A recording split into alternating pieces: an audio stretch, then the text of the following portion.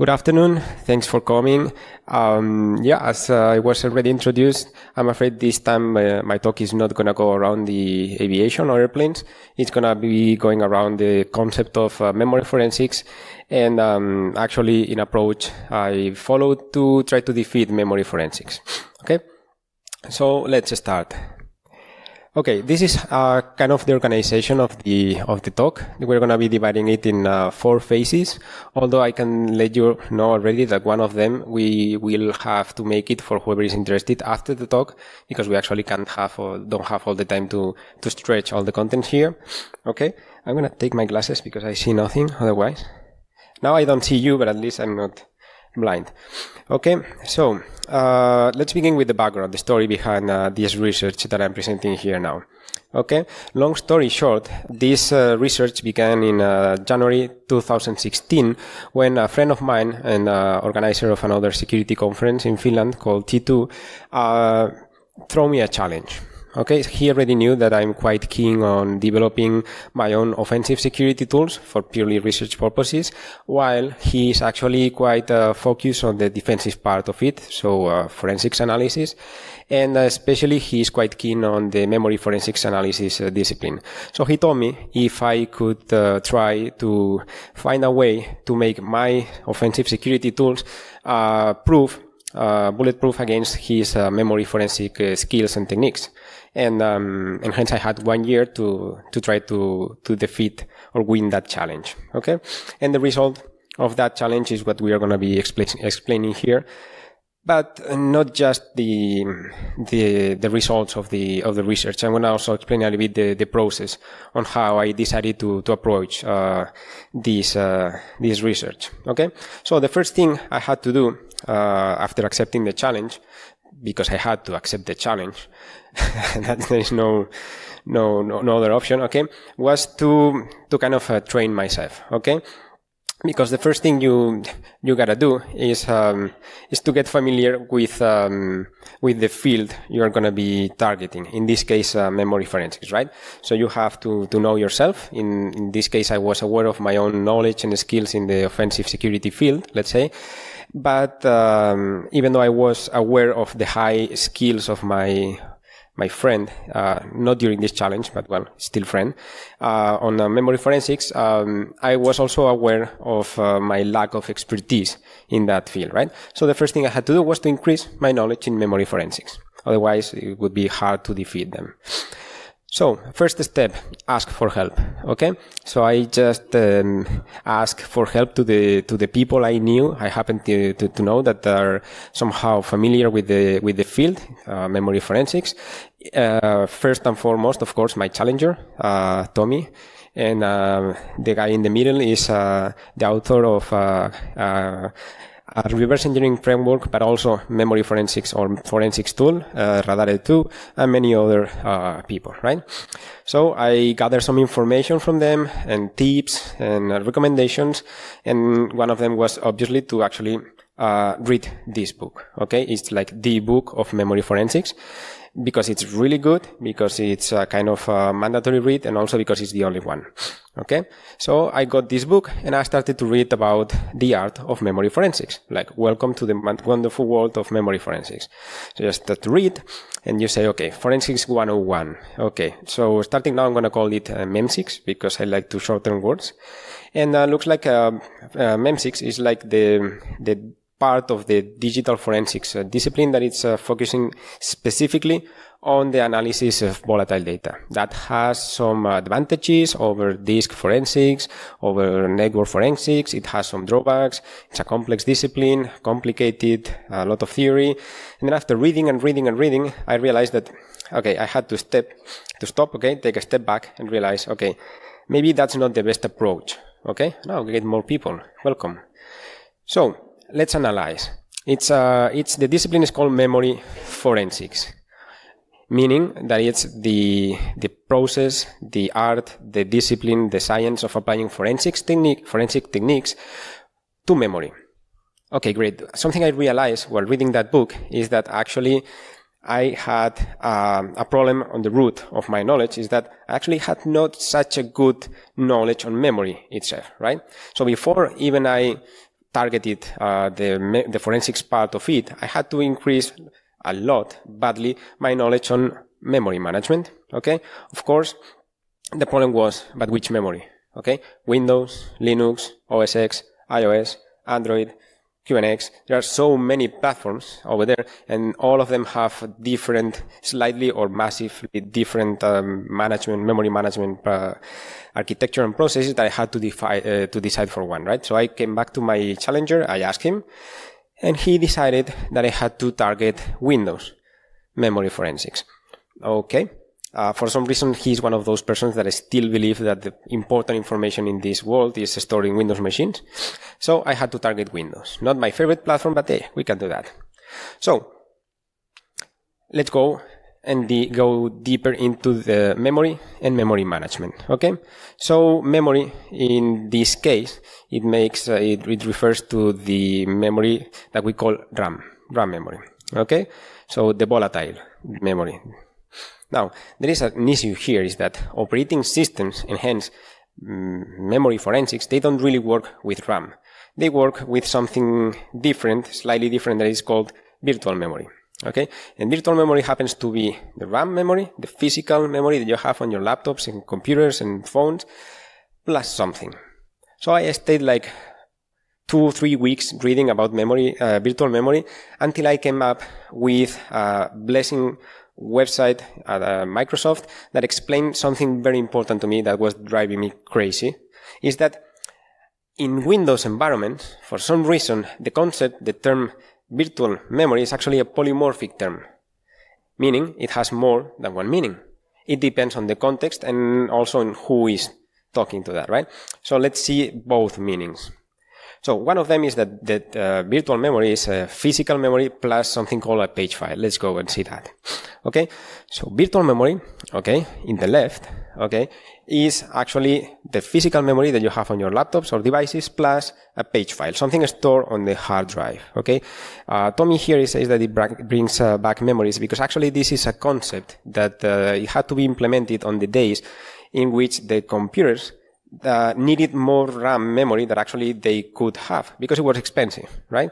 So they had to come up with an idea to extend the physical memory, okay, that the operating system had available by adding something more. So they decided to extend it virtually with some additional memory stored on the hard drive, okay?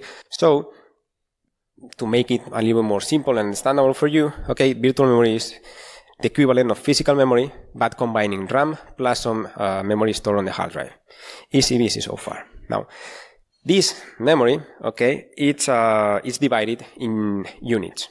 The units in the virtual memory are called pages, while in the physical memory they are called frames. The only purpose for that is not to confuse us, although they managed to do that, it's just to differentiate, okay, when we are talking about memory in the virtual memory or in the physical memory, okay? And there is one rule that every single page in the virtual memory has one equivalent in the physical memory, where it's actually stored. But as you can see from the arrows here, hopefully you can see, the equivalent is not one-to-one. So page 1 doesn't really need to be stored on frame 1, okay? Because as long as you use the computer, memory gets used and freed and used and freed, it gets mixed and matched. And there is something called memory management unit, that it's a tiny component on your computer that actually takes care of translating or finding one in other. So if the operating system needs to find where the page 3 is located, it's going to ask the MMU and it's going to say it's stored on frame 2 that happens to be on the hard drive or could be on the RAM. And it's going to actually be changing constantly, right? Now, if it's going to make it easier for you, and it certainly does for me, you can consider page and frames just like any other unit of memory, like bytes, bits, megabytes, these kind of things, right? It's just a random unit. So you can say how many memory is being used on for a certain process. Okay. Now, and that's what gets a little bit more complicated. Virtual memory, it's also known or understood as the collection of pages, that we already know what is that, okay, scattered in memory of a process working set. Wow, that's like a lot of information. No worries, we're going to see that now. Okay, let's explain the other concept. Okay, back to the same diagram. Okay, we have this memory with pages assigned to frames and the MMU making translations. Cool. Now, what do we know is that in any running system, we have processes. aka the applications we are running, okay? Like, for example, PowerPoint in my laptop right now, okay? And this process is loaded in memory. It's using memory, okay? And it's using memory in virtual memory, so it has assigned some amount of pages that is going to be growing or reducing over time, okay? So, for whatever process, okay, the collection of pages, the amount of pages assigned to that process in virtual memory, it's called the address space or virtual memory for that process. Okay, now we have both definitions. Obviously, all these pages in virtual memory have their own frames in physical memory, and to the collection of those, we call it the working set. Okay, I know, lots of terms. It's just to give you some background idea of how memory works, because actually we're going to be working with memory the entire presentation, right? So it's kind of necessary. Now, for those of you that have done some exploitation or offensive security memory and all these kind of things, memory corruption bugs, it may be easier for you to understand that if I tell you that this address space virtual memory for whatever process, you already have seen that many times, just okay, the way we see that on the left now, okay? So that is the virtual address space, virtual memory of a process in memory. So to make it even more simple, ta-da, okay, the virtual address space of a project, of any process that you most probably are familiar with, okay, is just that in virtual memory whenever you run the program, okay? And it has some, it has to be stored somewhere, right? There is no magic going on the computers, and that's in the physical memory in these frames. It can be in RAM or in hard drive, okay? Now, obviously, to keep making things more interesting here, computers would be useless if only one process would be able to be running at a time, right? So, eventually, all these devices were able to actually run more than one process. Obviously, each of those processes would have its own virtual address space or virtual memory that would have its equivalent on the physical memory, RAM or hard drive, okay? Plus, okay, there is this differentiation in memory in modern operating systems between user space and kernel space. There are more, but let's keep it simple, right? So, on top of the virtual memory that we already explained, every single process has a tiny amount of memory reserved in the kernel space, okay? Always, on top of the whole kernel space that is loaded in memory, okay? So that's going to be our playground here, and that's where the explanation on memory management on Windows is going to end up. I wanted to keep it simple and not lose the audience in the first 5 minutes, 13 minutes actually. Okay, now some of you may be wondering, but I know a little bit about forensics, and I know that if I'm going to be studying this memory, what I'm going to be looking is for these artifacts, that is the files, open, the registry, created and read, and the network activity, and so on, so on. So where is that? Because we are just looking at memory, right? Okay. The answer is that all that stuff is where it has to be. Okay. It's on the hard drive. Okay. Now, meaning the limitation of memory forensics is that for any specific process, you are only going to be able to analyze, okay, those resources that were being induced by that process in the moment where you capture that memory. Because at that moment, that's going to be loaded into memory. Remember, memory forensics, okay, not disk forensics. So, if we take a snapshot of the computer memory right now, you're going to be able to find the virtual address space of PowerPoint plus this file. And if at that moment PowerPoint is trying to check for updates with Microsoft, you're going to see that network activity also, and so on. But you will not be able to see all the PowerPoints I have on my hard drive, because I'm not opening all of them, right? Okay. So far, that's the part about memory management on Windows. Now I'm going to go a little bit for the forensics. So I created like gazillion different versions of the slides trying to explain forensics, okay? And I realized none of them actually work, because it's a huge, massive field, okay, with many, many different types of techniques and concepts and tools. And it was impossible to put that in a single slide deck, okay? So let me try to give you an example.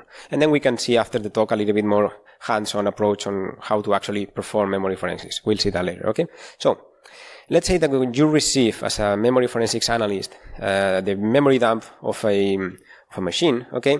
It's like one of those, I don't know if you can see that on the bottom left, okay? It's one of those games where you start the game and you just see a black screen and a tiny light area where your character is, and they call the rest the fog world, okay? And you have to move around to kind of discover the map. Okay, if you have to play games, that's quite common, okay? Now, one thing you know when you play these games, and now you know when you do memory analysis, is that whenever you start moving around, okay, you're gonna find known elements. You're gonna find trees, rocks, flowers, rivers, walkways, all these kind of things, right? So the art of memory forensics is actually just the amount of the group of tools and techniques that is going to allow you to properly place all that, okay, and get a full picture of that specific memory, okay? I know it's far from technical, but, well, it's already 15 minutes and we just started with the training part of the talk, right? We're here to talk about defeating memory forensics and we just start to looking at that, okay? So, that's going to be it for the theory of the talk, okay? Obviously, being that a challenge, okay, at some point the challenge had to occur, okay? That was, remember, a challenge that was thrown to me by this guy, okay? So, on that first presentation I made of this research, at this point, okay, well, the challenge had to be placed. So, what were the rules and the conditions for the challenge, okay? There were two representatives on the stage, okay? One would be the Spanish team, that would be me, that would be the offensive guy. And on the other side, we'll have the Finnish team, that's from Finland. That will be Tommy, that you saw over there, okay? Now, the goal for the Spanish team would be to avoid the detection of my implant, okay, by the Finnish team. While the Finnish team, goal would be to detect my implant in a memory dump using memory forensic techniques. Now, the target had to be also agreed, right? Okay, we agreed that the target would be a Windows 10, okay, machine infected. Now, to make it a little bit more easy for them, not that much for me, we also agreed that the machine would have to be infected with a very specific implant, a Meterpreter by Metasploit framework, one of the easiest implants to detect by memory forensics out there, okay? So my goal was not to hide one of my own developments and tools, that would be advantage, but to hide something well-known and well-known to be easy to detect. Okay? Obviously, we needed a referee, because, well, that's a challenge and we are all gonna be cheating. Not the Finnish, but I'm Spanish, so I'm gonna be cheating, okay?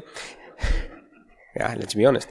So that was the guy. That was a well-known memory forensics analyst, expert, also one of the guys I was asking about in one of the previous slides, and he would be the one taking care of the of making sure that everything was in place. Okay, and well, that's the sentence he told about me when I explained how I defeated this. Okay, and obviously, as any other challenge, there must be rules. Okay, now. At some point, the challenge took place, okay? And at some point we had to decide if I had been beaten or if he had been instead, okay? Well, obviously we don't have time here to actually make the challenge happen, but let me explain something that I can show in the after talk. One thing what I was considering for the challenge, okay, for this guy to come into the stage, take control of the machine and do a live memory forensics analysis of that machine, would be that in the end for the attendees, that would be a black screen with a terminal and a lot of commands and letters and text going up and down, and everybody would be, you know, like him, like falling asleep, right? So, that was not, yeah, I don't know. I don't have glasses, but I cannot show you. Okay, so that was not a good idea. So I decided I needed a graphical user interface, something to make it more visual for the attendees. And there happened to be some user interfaces for volatility, recall, these memory forensic tools, but they are web-based, and in the end it's just the same, but inside a web browser. So point was defeated, right? So what I did instead was to develop my own GUI, graphical user interface, with a twist. Let me show you this if I can manage, okay?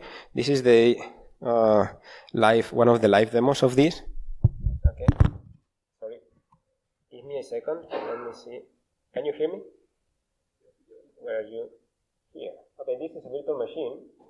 Okay. Ubuntu virtual machine, because it stopped working, obviously, shortly before the presentation. Okay, so what I did is, instead of creating a graphical user interface, I decided to change the meaning of the G. instead of a graphical user interface, I created a game user interface. So I created something that I called Memsic Mansion. It's a reference to an old game that I like to play. Okay, so what I created is this. Let me press that. So this is the map of the game. Okay, that's where our player starts in here. Okay, the numbers are the locations for the hosts, the people in that mansion here. Okay, and what you are seeing here is the visual representation of the memory layout of a Windows machine. Actually, the user space. The kernel space is the basement, and it's like the hidden part of the game, right? In order to be able to go down to the kernel space, you have to find your way in. Okay, so each of these rooms, okay, that has a number, okay, it's hosting a guest of that house, while in the one over here, we have the common area. So in here, you have dynamically created different guests, one for each of the common processes of a normally running Windows machine. Okay, there is a plugin for volatility that you execute. It's going to tell you the common processes that are always found by default in any running Windows machine. All those are going to be there, while the non-common ones are all going to be hosted in their own specific rooms. Okay, and you're like kind of a detective moving around. Okay, and you have to query the different guests on the party, okay, and try to figure out who steals something. So you have to find your way, you have to find the guest, okay? Let me see. Yeah, so you move here, okay, and I think this is the butler. This is gonna be the guy that is gonna be helping you, okay? And that's the one that is gonna be telling you where the guests are. You have this help, you have the map, you have a bunch of spells because, well, it's kind of a fantasy game, okay?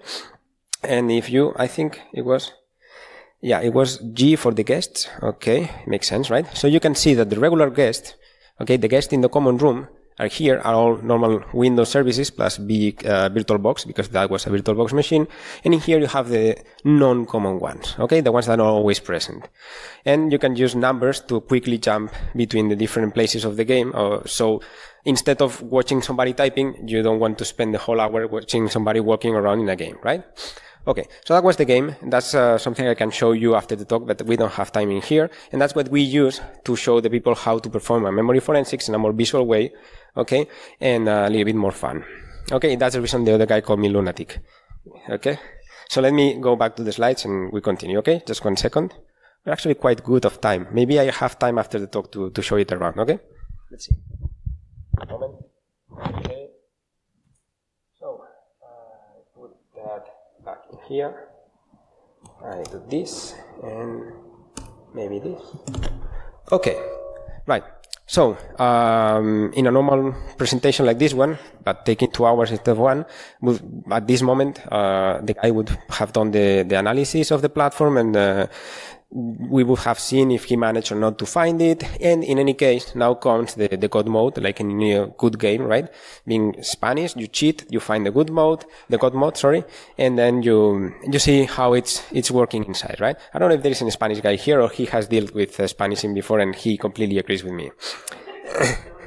Most probably the second, yeah. Okay, so for your information, by the way, Tommy, he couldn't make it, health issues, to that challenge. Well, he says health issues. I said that he was scared. So instead of him, the referee actually was performing the analysis for 2 weeks before the conference, okay? And live on the stage, I called him and asked him if he had managed to find the implant or not. The answer was yes. And I told him, but you found both of them or just one? And he said, just one. And you didn't find it because I actually placed one normal interpreter. So you could see something here, but not the hidden one, okay? So let's go to the God mode, okay? Yep. So when I was, after studying a little bit memory and memory forensics, I was trying to decide how to do that, okay? I kind of imposed myself a bunch of requirements, okay? Whatever solution or approach I decided to follow had to require no deep operating system, whatever memory skills. Okay? Whatever the solution would require no deep memory forensic skills. And whatever the solution had to be multi-platform, because I don't work much if I can work less. Okay, so if you do it well. Now, why of these requirements?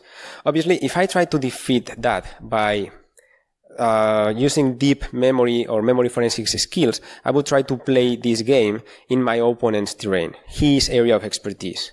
That's not going to work. Because, I mean, I've been studying that for, I don't know, 6 months by that time, and he had been 6 years, 10 years, whatever. He's always going to know more than me about memory and memory forensics, right?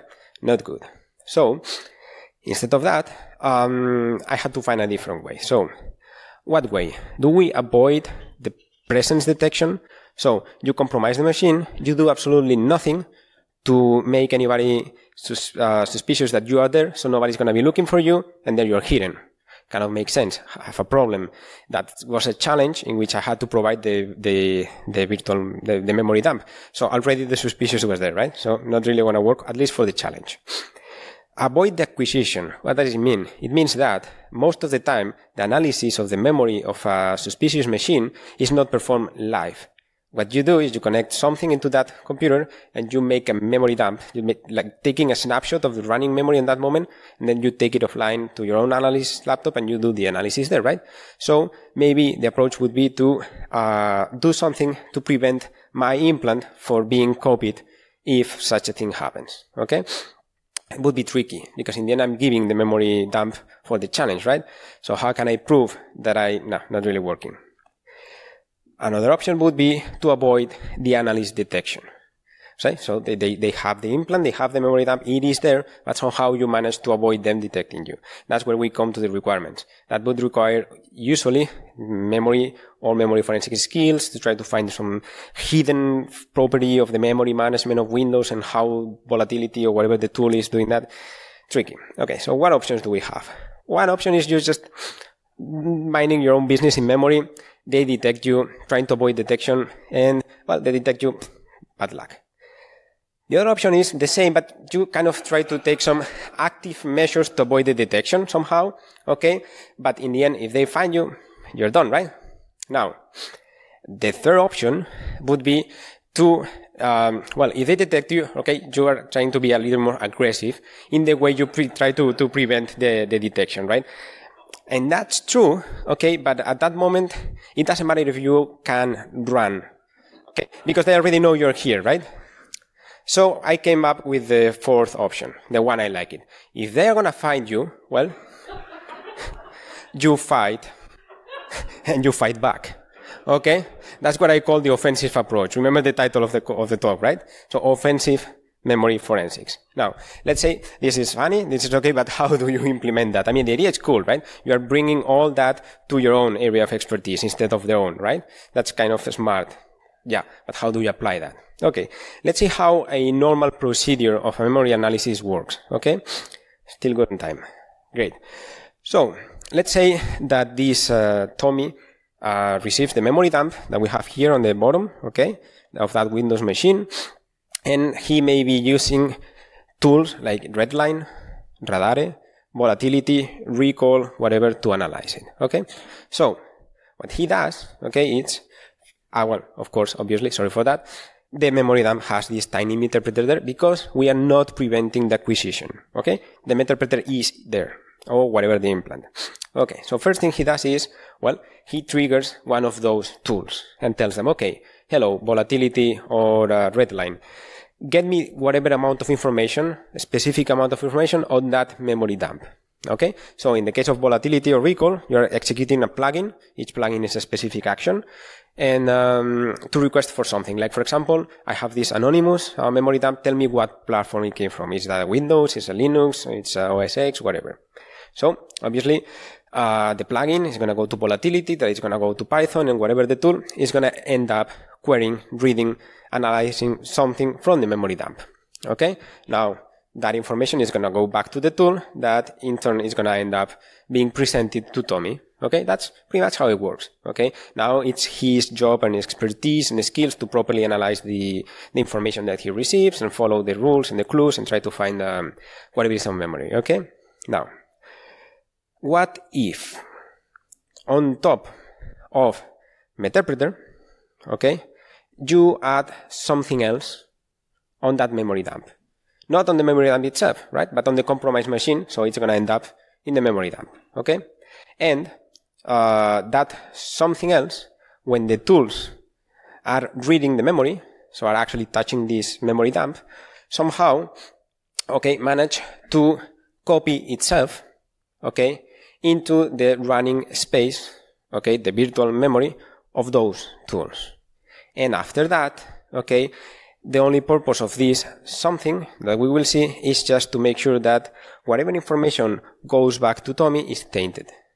So we hide whatever we want to have hidden. Okay? I mean, that's the concept. Okay? That would be cool, right? So it's like a rootkit. Okay? You got it there, and you're just making sure that the information that you want is kept hidden from Tommy. If Tommy is not receiving that from the tools, there is no clues to follow, it's hard to find anything, right?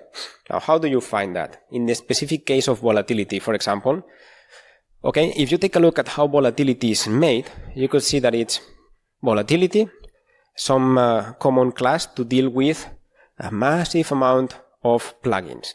So volatility is pretty much all about plugins. Okay, so what I did, I was looking for vulnerabilities here. Okay, so you have volatility, that is just a Python program. You have the plugin that you are actually executing, okay, that it's programmed in Python, so you are executing Python, that most commonly, 99% of the time, is using some Python modules, usually developed by some third parties. So volatility may be properly coded and audited. Python, for sure, is going to be properly audited by now, okay, 3 versions, all that, most probably is quite solid. But the third-party modules, the libraries, we all know what happens with that, right? There is something going on now with Node.js that people is scared because, oh, nobody's really taking care for those third-party dependencies.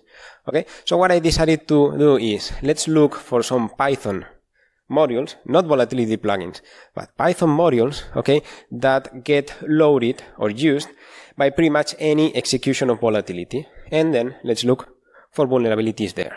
Looks like the easiest path, okay, less resistance. So, how do we look for vulnerabilities? Do we do fuzzing?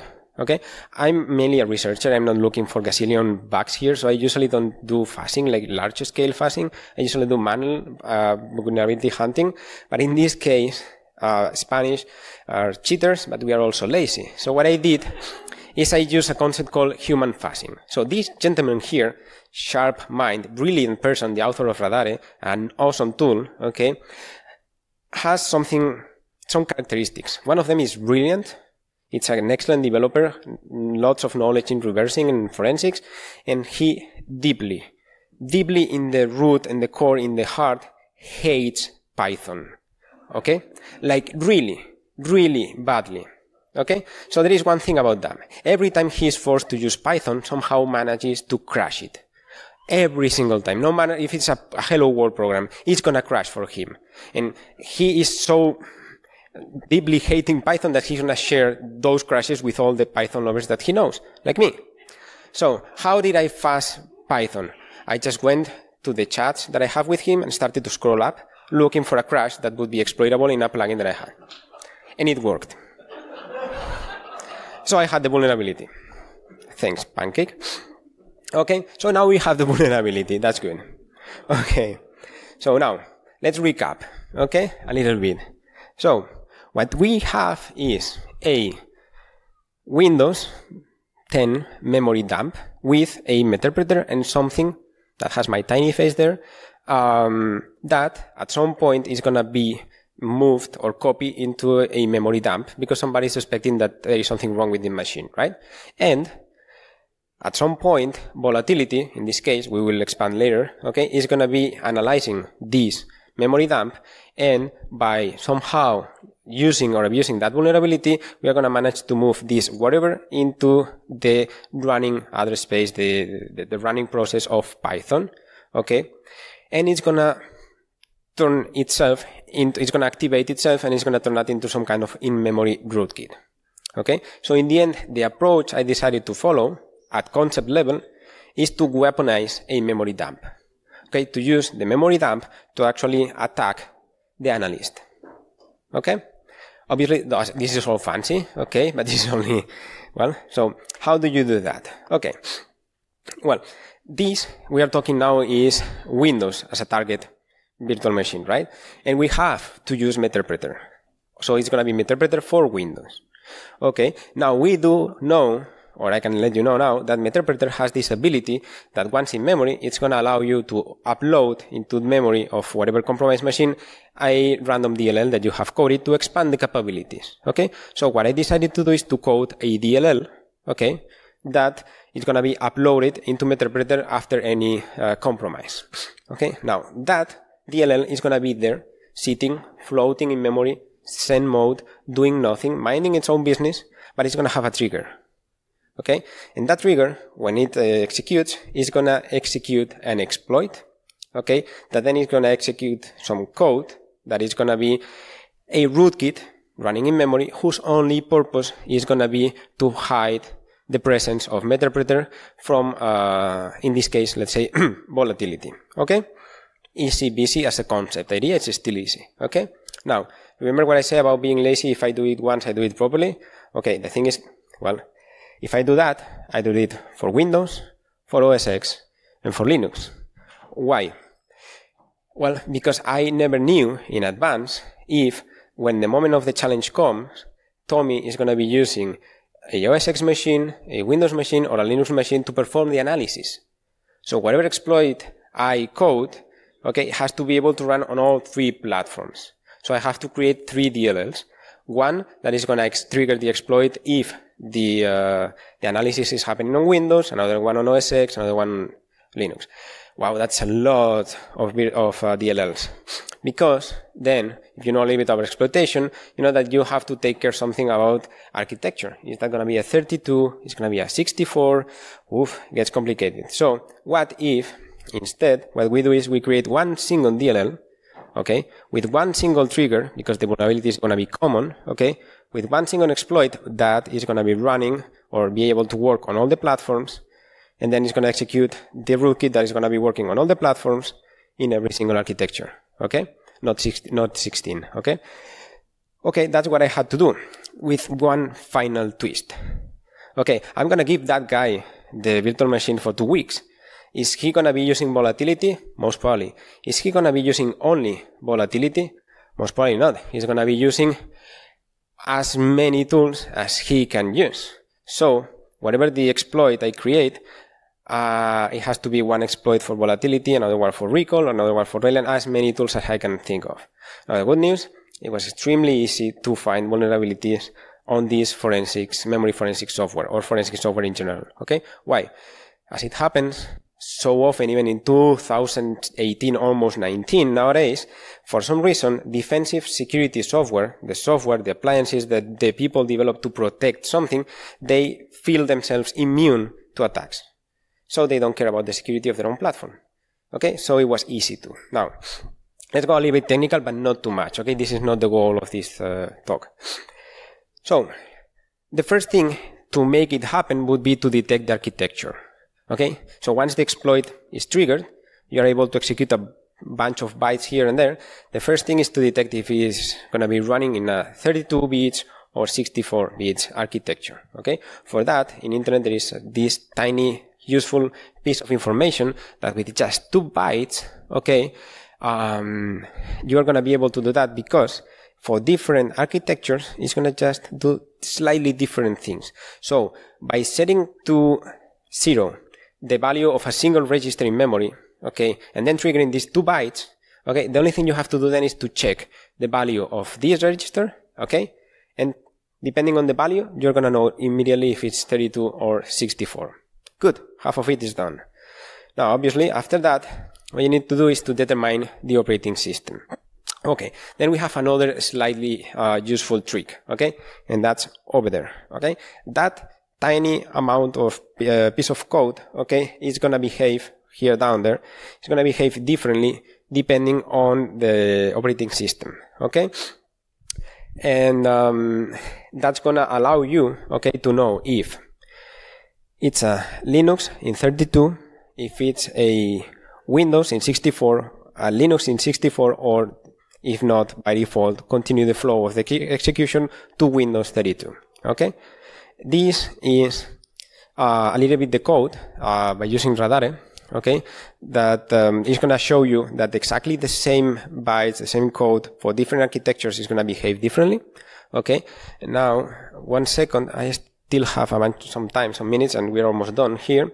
So let me switch screens again. 1 moment, okay? Just 1 second.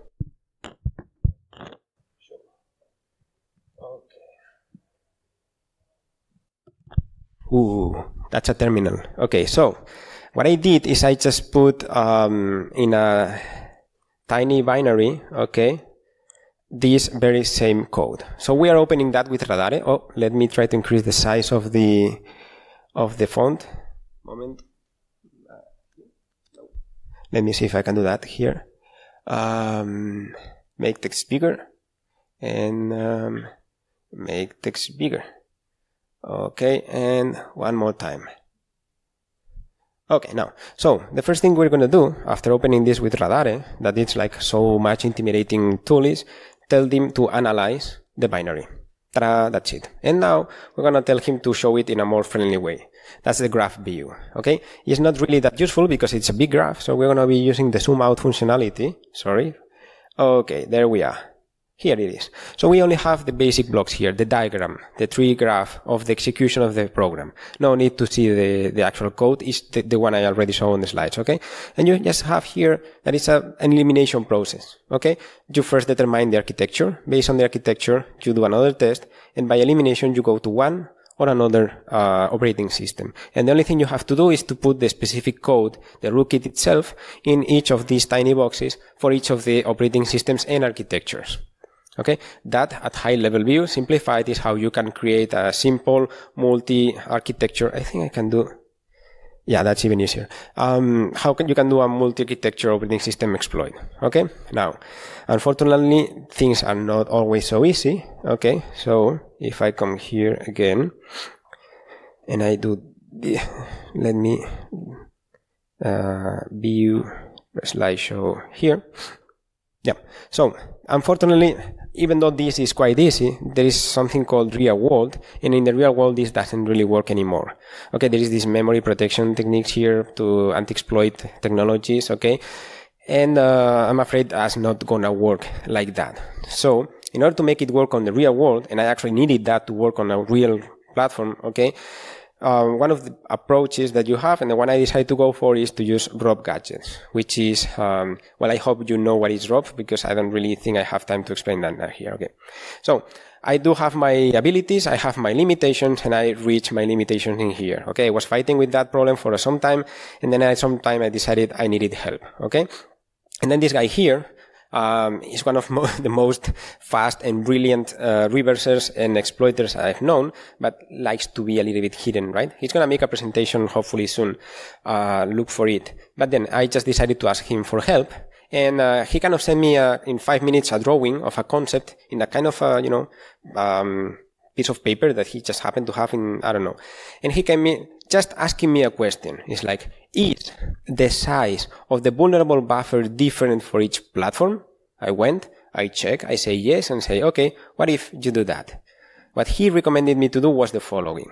Okay, now, this thing in blue here is the size of the buffer that you have to fill up to trigger the exploit. Okay, basic memory corruption. Okay, now, the size is different, meaning that if you execute the exploit in OS X, okay, you have to make sure to have the address of the first execution part in here, while if it's in Windows, it's going to be there, and on Linux, it's going to be there. It's a little bit simplified, but they are different. Okay? So, what he told me is, okay, then why don't you just put different drop chains in different locations of the file, different offsets. Okay? And then, based on that knowledge, you can control the flow of the execution once we use these previous tiny pieces of code. Okay. So, to make it a little bit more visual, okay, so you trigger the exploit. Okay? It happens to be on OS X. So, in OS X, you fill all that, and whenever the program is regaining the execution, it's going to read this address. So, in this address, you just increase the address, okay, of the execution to by a known offset where you already know that you have stored the over there the OSX route chain. And it's just going to jump there and execute the OSX specific rootkit.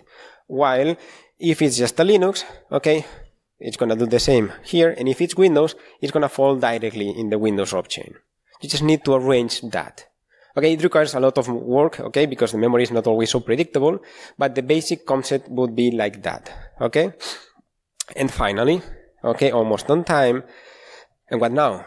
You manage to get that, okay? In real world, well, the post-exploitation would be quite straightforward. Let's remember this was for a challenge, okay? So what I decided to do to make it a little bit more interesting is, obviously what I'm going to be doing is to hide the presence of Meterpreter in that memory dump from the analyst, okay? But I'm going to include a counter, okay, in the execution of that with persistence, okay? So I can know how many times the memory is being read, okay? And whenever the counter reaches some specific amount, then at that point, we're going to just remove the implant, okay? So we are giving some chances to the analyst to actually be able to figure out what's going on in here, right? Obviously, there was an issue here, is after my talk, a bunch of people would have access to that very same memory dump, and they would know all that. And I don't want to, share my 0 days and my exploits just for free. Okay, so what I did also is I included another check for date. So a couple of days before the presentation, or 3 days, okay, if the execution happened again, then we would jump straight to the remove. Okay, because then we make sure that after the presentation, the talk, they can't go back and steal all my data by doing more manual analysis. While obviously on the real world, you would just straight jump into the remove and try to make sure that nobody is going to be finding your stuff. Okay, so before we go to the last slide, what would be the conclusion here for me at least? Okay, what I just said. Okay. When I prepare all that, I thought this is never going to work because based on my experience, long ago experience in the antivirus industry, whenever you are dealing with evidence or in the antivirus case with malware, potential malware, you are going to be executing the analysis in a sandbox environment, highly controlled environment, okay, where everything is monitored, everything is controlled. So they are going to detect that exploitation. They're going to see what's going on. They're going to be finding me. What I realize is that, again, for some reason, these guys don't feel threatened. Okay? So they are just running that on the normal machines with no normal security or special security measures. So you're actually just exploiting any other desktop environment. Okay? There is nothing. The only thing they have sometimes is just a snapshot of the machine. So after that, or sometime they can just install it back and get it fresh.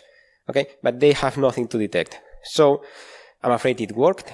It is working as of today because none of the people I informed about those vulnerabilities were actually interested in that. So, and as far as I know, the memory forensics analysts out there, they are still not protecting or monitoring their own platforms. So, as a concept, this still works nowadays, and that's how I managed to defeat or win the challenge. Okay, and that would be it. So, if you have any questions.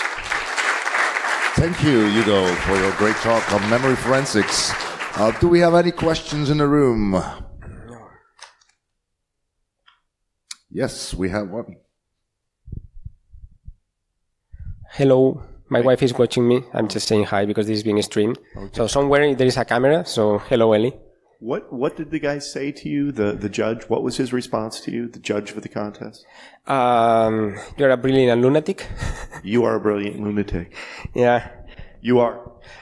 Actually, one of them was the referee that in the end was the one doing the analysis. The one that was kind of defeated was mad at me a little bit because I was exploiting his machine and he didn't like it.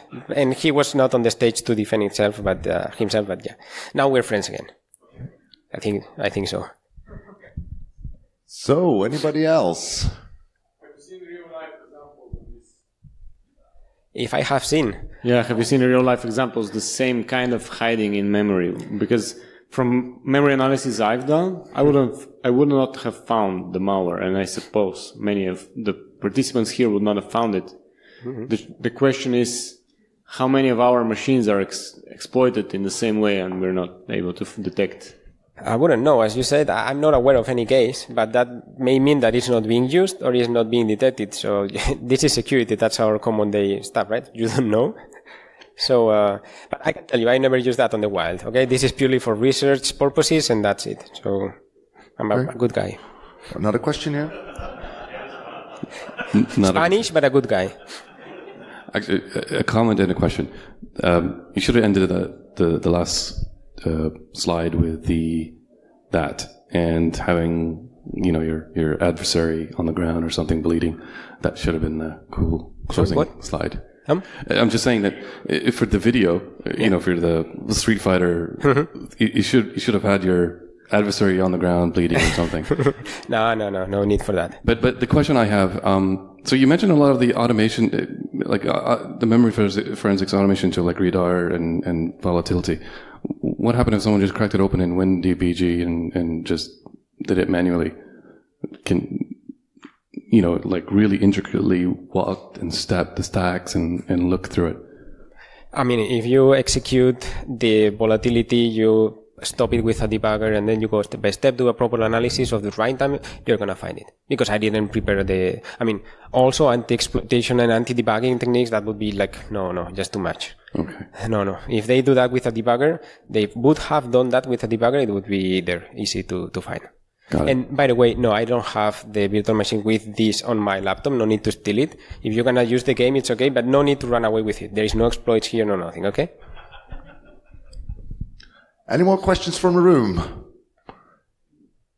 No, then I want to thank you about your story about this not so flawless victory. It was full of flaws. And in about 8 minutes from now, we'll have the next speaker. And I hope to see you there. He will be talking about a simple implementation of a hardware wallet, H wallet.